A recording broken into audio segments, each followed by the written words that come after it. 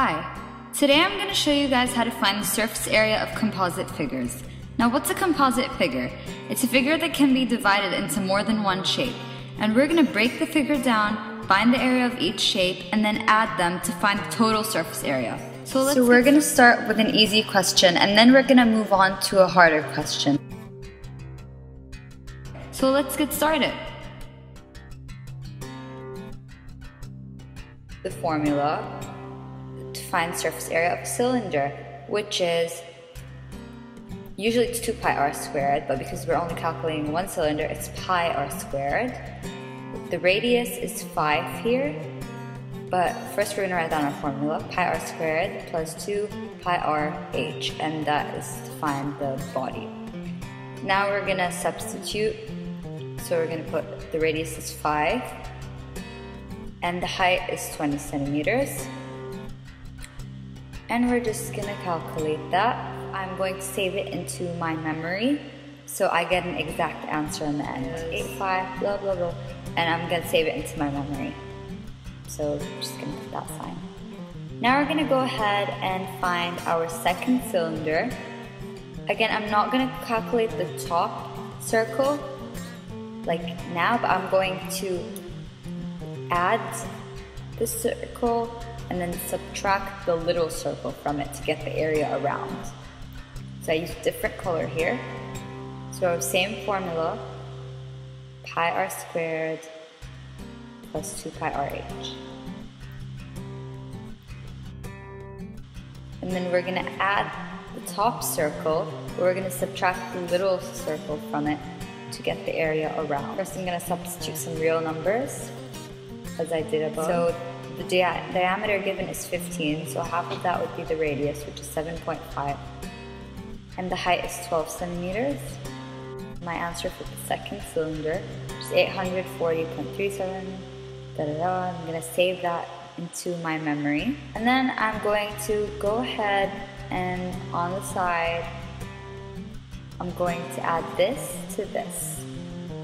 So I got my calculator here on my first memory, and then add my second memory, 1547.23 to 2 decimal places.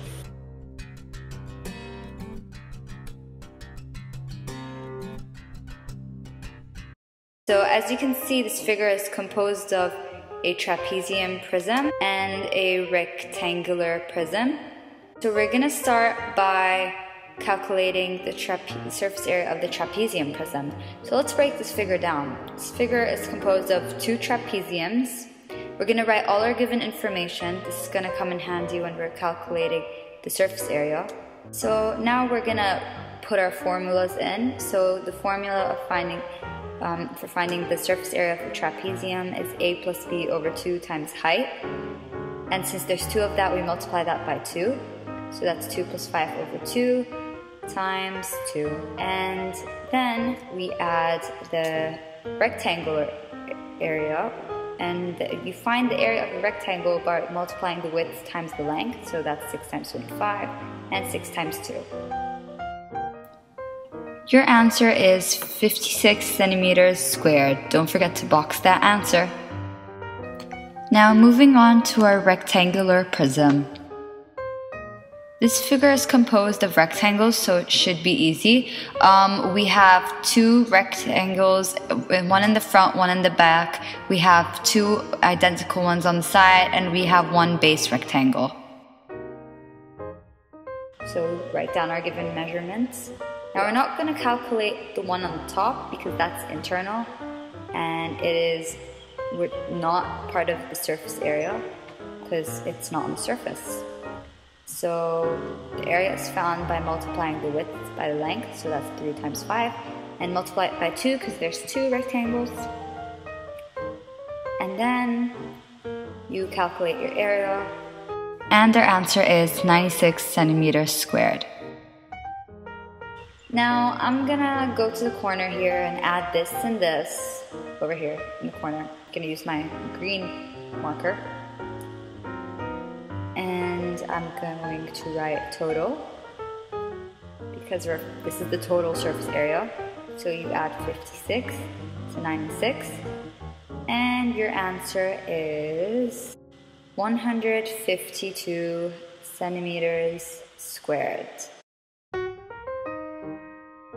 Thanks for watching. I hope that my examples were helpful.